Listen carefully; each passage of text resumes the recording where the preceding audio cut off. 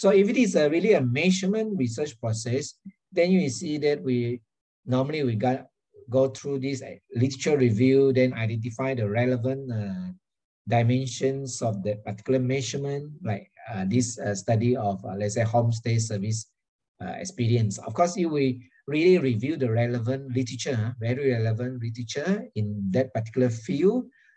And sometimes you also need to get the methodological inputs from other fields, right? Yeah. For example, I got my critical incident technique actually from the engineering field, right? So it is important to also visit other related fields. That's how sometimes you can contribute new knowledge, in terms of the technique, the method. So after that, you will carry out the qualitative research, trying to combine this literature review, the findings that you got from your literature review, and also your qualitative research.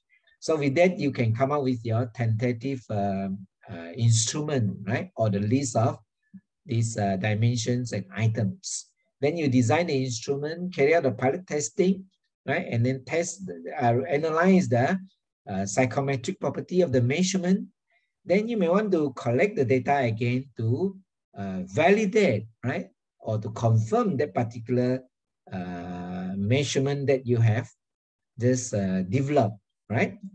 So then you will carry out this bigger scale data collection or another sample data to check the reliability and validity again using various psychometric property analysis that we have learned the other day, right?